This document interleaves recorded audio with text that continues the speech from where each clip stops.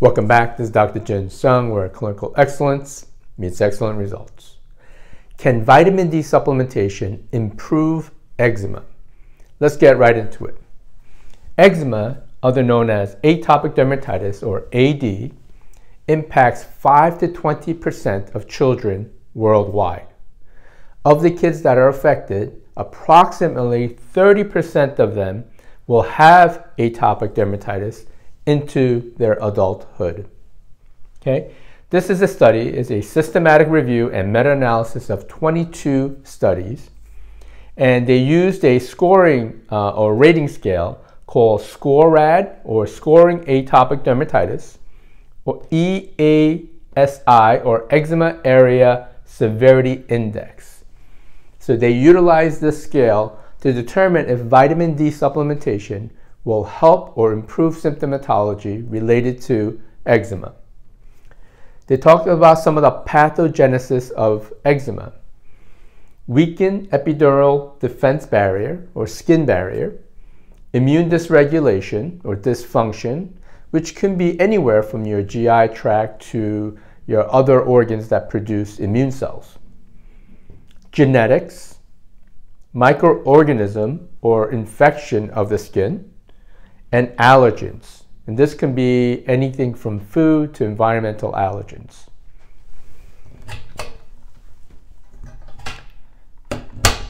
Now, low vitamin D increases the risk of IgE levels and staphylococcus aureus population.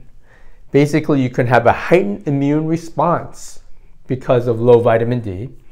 And then staphylococcus aureus, which is very common in eczema, will have an increase in population in the skin. Vitamin D supplementation will increase antimicrobial peptides called Beta-defensin, right? So it helps to fight off infection in the skin. Dosages in the study that was utilized was between 1,000 to 1,600 international units, or IUs, and they used it for approximately 1 to 3 months, depending on the study. And based on this small amount of dosaging and the short duration, they've noticed improvements. So, the risk of vitamin D deficiency in patients who have atopic dermatitis was significantly higher than the healthy population, right? So low vitamin D was associated with people who have atopic dermatitis. Vitamin D supplementation, okay?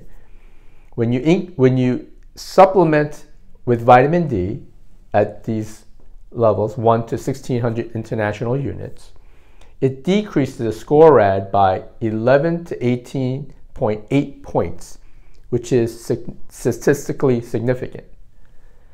Compared to placebo, vitamin D supplementation decreases EASI index scores by 3.72 points.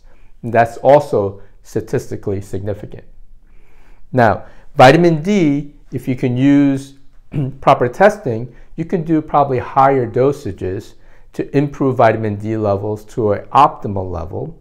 And you wonder if they utilize higher levels and testing, could they have a better outcome in terms of atopic dermatitis? Also, when you look at atopic dermatitis, you can't ignore foods. So dairy can be a big trigger, even baby formula, right? Fermented dairy tends to have less problems, but dairy definitely can. Eggs, wheat, nuts, all grains, seeds, and vegetable oils can also be problematic. And the overuse of antibiotics can certainly become problematic because it decimates the GI tract when you use a lot of antibiotics.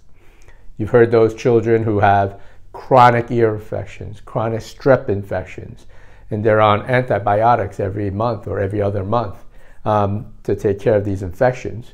That really decimates the gut flora, weakening your immune system. So that can be another factor. Now, vitamin D is one component of helping patients with eczema. There's other things like using probiotics, right? And healing the gut using things like glutamine, aloe vera, deglyceride licorice. So there's many factors that go into eczema, but this study highlights the fact that vitamin D alone can impact eczema. Now, it really depends also where you live, right? Latitude can matter because of sun exposure and vitamin D levels. So if you live in the Northeast versus you live by the equator, the incidence of eczema might be slightly lower near the equator.